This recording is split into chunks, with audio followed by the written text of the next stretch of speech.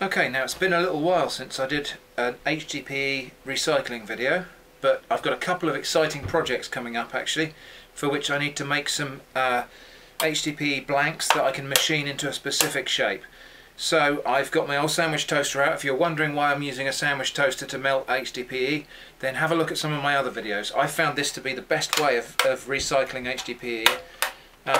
Because the heat from this sandwich toaster is just the right temperature to melt HDPE without scorching it.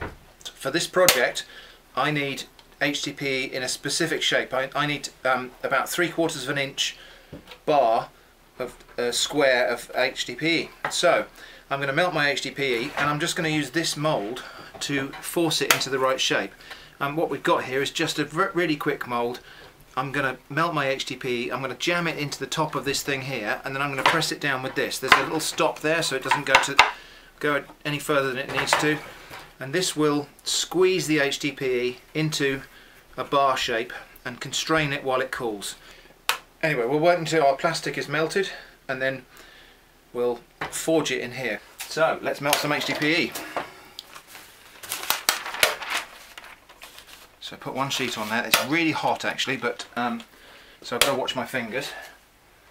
And let's put some plastic on there to melt. So got a couple of scoops in there, I reckon.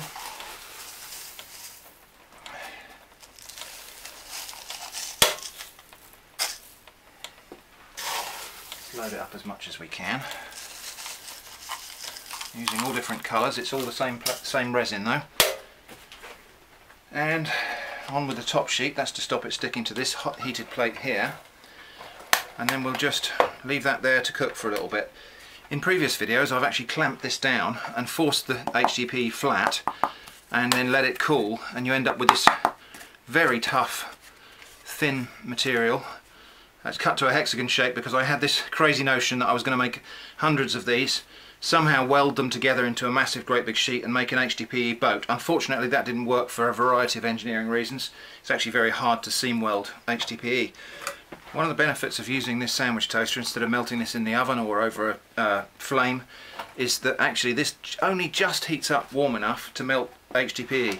So we don't get any fumes, we just get kind of very gently melted plastic. So I'm also not scorching the HDPE, which is a good thing because it means I've got a longer working time. I can actually melt this and work with it carefully rather than having to rush, and that is a good thing.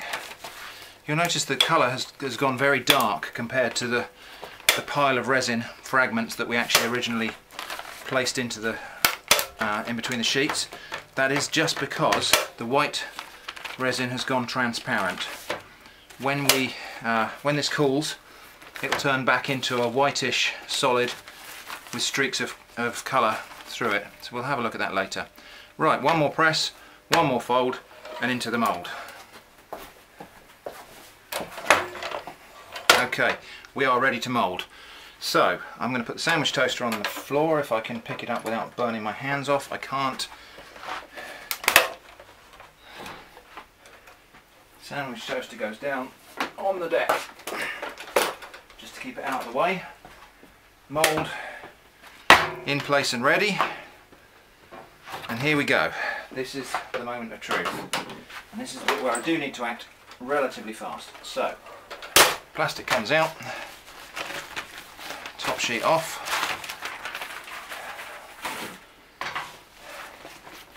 we'll give it one fold,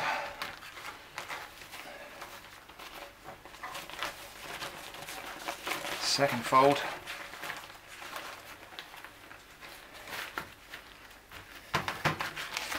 and then we will try and manhandle it into this mould. So here we go. This is kind of analogous to forging. Ouch, that hurt. Right, let's get that in there. Where's my screwdriver gone? Right, get in there.